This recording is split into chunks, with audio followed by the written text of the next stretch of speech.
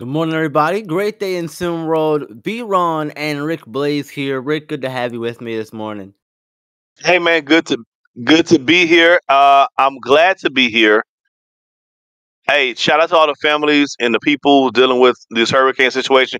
We have to do SimWorld. We got some of the team on the ground in the area, but SimWorld today is happening on today. Be run. Let's get to it.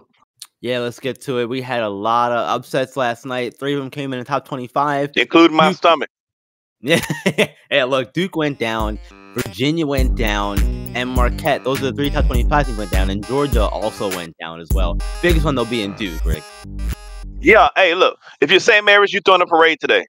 No one goes to class. All hell St. Mary's. All hell all saints. Everywhere today. My old saint, my old nun friend, Sister St. Francis, she should be having a good time. Everybody's having a party. They took down Duke. That is not a small feat. Those guys are legends. Also, shout out to SMU getting it done as well. Uh, Taking out Virginia. They already took out LSU. Cam Jones is killer Cam season. He's in full effect. No, these guys look really good. Shout out to all the small dogs beating the big dogs. Small dogs got bite too. Roo.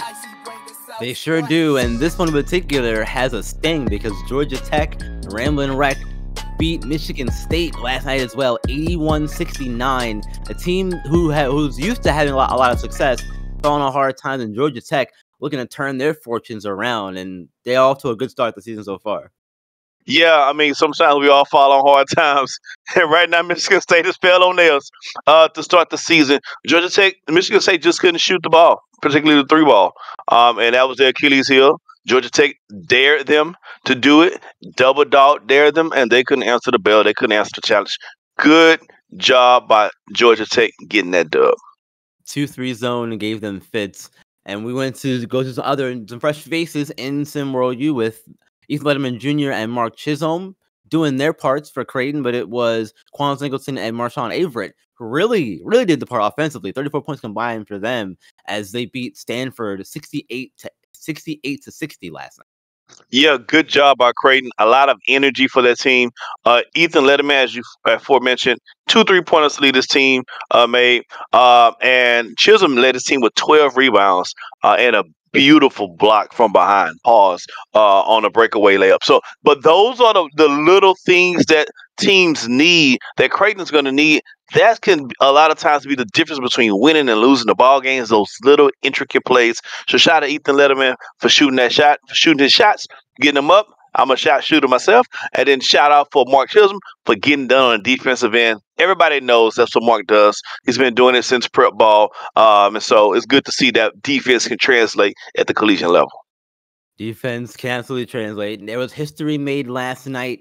Oh, yes. In World U, UCLA 110-49 over Iowa State, but LeGerald Carroll set a school record for most points in a game and most 3-pointers in a game as well. 11 3-pointers made in a game and 42 points in a game. Yeah, hey, it's usually the Jalen Snowmobile in UCLA, but check it out. LeGerald Carroll went bananas. He went absolutely bonkers. He went bananas in pajamas. He just lost his mind. You hear me? He lost his mind. I feel like he could have beat this team by himself if he really wanted to. I don't think all of UCLA needed to show up last night. Obviously, LeGerald Carroll was like, yo, I got this by myself. Just look at the stats. He was that awesome last night. This UCLA team is I want to see some more games of them, but they look really dangerous at the start of the season. The Pac-12 looks really good. No one's talking about that, but the Pac-12 looks really good, and UCLA looks like the cream of the crop. At least one of them in that Pac-12 is going to be a great conference this year. Pac-12 does look really good, and just want to remind everybody that we do have a broadcast game tonight. Miami and Florida taking on each other tonight. That's going to be a really fun one. Maybe we'll get another upset tonight, Rick. One more for the road. Why not, right?